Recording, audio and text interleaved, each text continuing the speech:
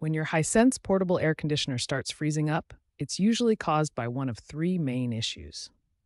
Understanding these causes will help you identify and fix the problem quickly. A portable air conditioner works by pulling in hot air from your room, cooling it using refrigerant in the coils, and then exhausting the hot air outside. This continuous cycle keeps your room cool. There are three main causes that lead to your air conditioner freezing up. Each of these issues prevents the unit from properly exchanging heat, causing ice to form on the coils. When coils get too cold, ice forms like this. The ice blocks airflow, reduces cooling efficiency, and can potentially damage components if left unchecked. Airflow restrictions are the most common cause of freezing. Dirty filters like this one block air from flowing properly through the system.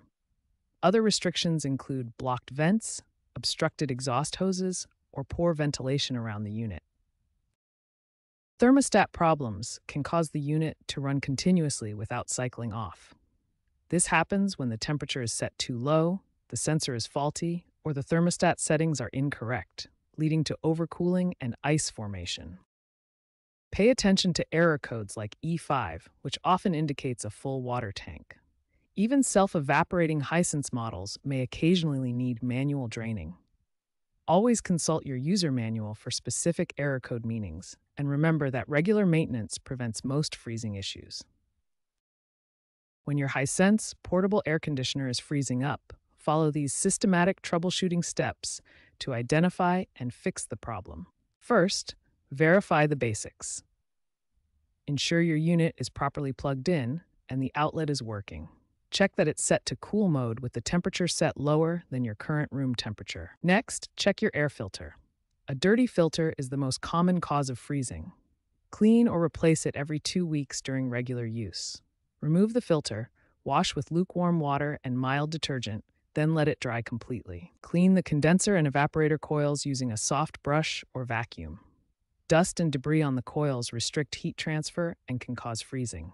Be gentle to avoid damaging the delicate fins. Inspect the exhaust hose for kinks, blockages, or disconnections. The hose must be properly connected and unobstructed for proper airflow. Also ensure adequate ventilation around the unit. Check thermostat settings and water drainage. If the unit cycles on and off rapidly, try setting the temperature 5 to 7 degrees lower. Empty the water tank and inspect the drain line for blockages. Some issues require professional help. Call a technician if you hear hissing sounds or see oil stains indicating refrigerant leaks, or if the compressor isn't starting properly. These are not DIY repairs. As a final troubleshooting step, try resetting the unit. Turn it off, unplug for 30 seconds, then plug back in and restart. Some models have a dedicated reset button you can press instead. Following these systematic troubleshooting steps will resolve most freezing issues with your Hisense portable air conditioner. Start with the basics and work through each step methodically for the best results.